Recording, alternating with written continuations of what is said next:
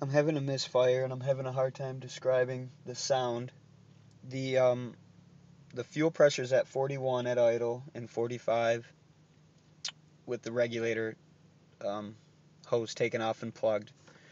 The air filter is new.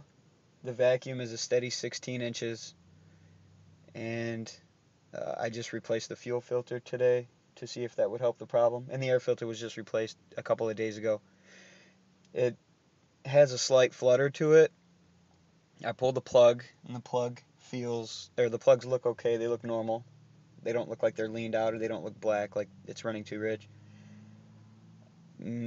Hopefully this video will give you an idea of what I'm hearing. Maybe somebody could help me figure out what the problem might be.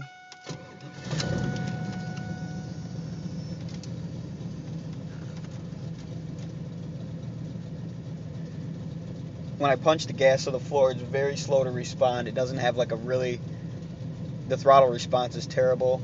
It feels like it's popping. There's a little bit of pressure coming up from the pedal, like an upwards pressure, pushing back on my foot.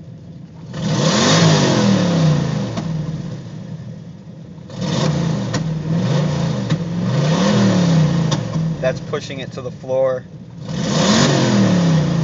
Very slow to rev. And the car feels, I mean, it still has power, but it feels very sluggish as opposed to usual.